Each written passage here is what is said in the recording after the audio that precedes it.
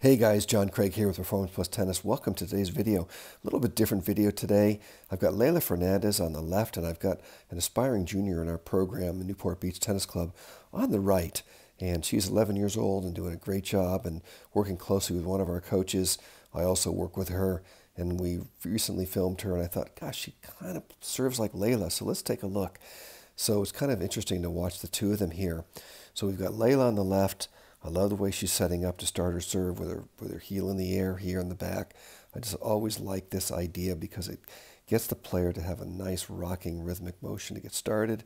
So here she goes. She puts the foot down, comes to the back foot, and she keeps that heel down the entire time that the ball is in her hand until the ball leaves her hand. And then once it leaves her hand, she goes up into the pinpoint. And she has a pinpoint right into her trophy position. And what a great trophy position she has. I love the angle of the legs here. I love the stretch of the right arm.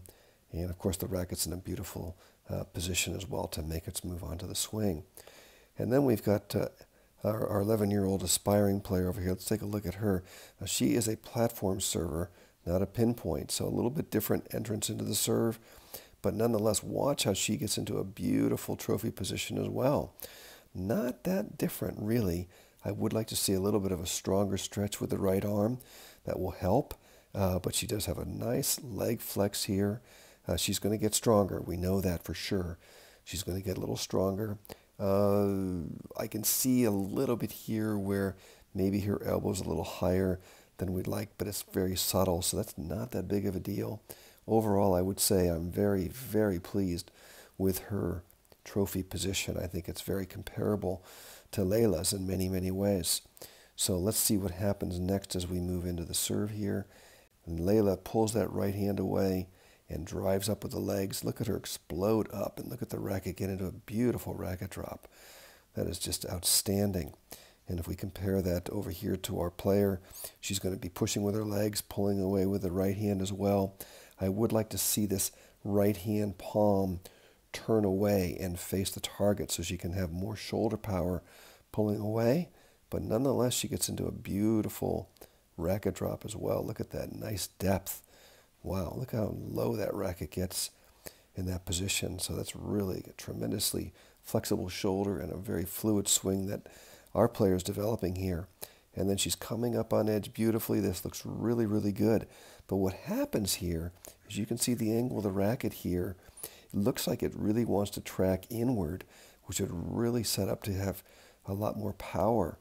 And we'll see over here with Leylah, she is tracking right at the ball. So she's coming up and she's tracking right at the ball here, right there. And she is going to make her contact inside the shoulder. So we're going to get to the contact, and we can draw a line there, and you can see she's inside. And you're going to see how that's going to affect her long axis pronation. We get over here to our player, we're going to see that she gets outside the shoulder. Okay, outside, right there. Hard to hold it there, but I'm going to get it. There we go. And we're going to clear these marks here for a second. And now we can see that our player, our junior, is outside the shoulder. And we're going to see how that implicates her long axis pronation. So when she is outside the shoulder, which she is, she's going to lack that long axis pronation. You can see that's missing there.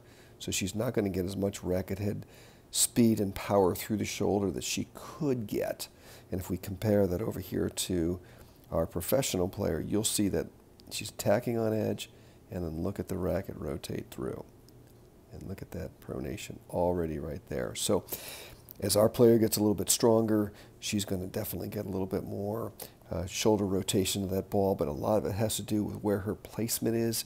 She tends to be a little off to the left. I realize she's slicing a little bit, but for those of you who are working on your slice serves, you can still hit a great slice serve from inside the shoulder and really rotate that shoulder, long axis rotation, into contact. Okay. Other things we can take a look at here.